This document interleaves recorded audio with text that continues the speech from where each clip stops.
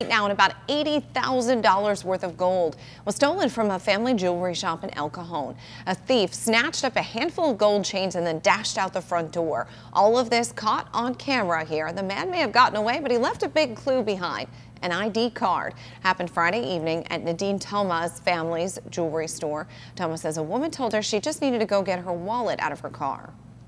Our door to get in is an electric door. We have to buzz anyone in and out just for security purposes. When the girl went to get her wallet from the car, she held the door open. And that's when the man by her side jumped over the display counter there, snatching up a handful of gold chains, and then he ran out the open front door. A good Samaritan wrote down the license plate number of the car the suspects used to get away. Thomas hoping the clues left behind will help police close this case, but so far no arrests have been made.